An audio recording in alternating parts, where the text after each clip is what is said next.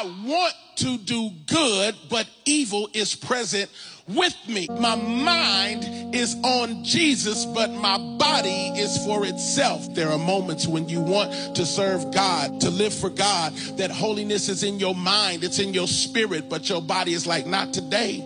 We're going to do what I want to do today, and that flesh rises up. Have you ever been in a moment of deep worship and all of a sudden some crazy thought comes into your mind? How did that memory come out of nowhere?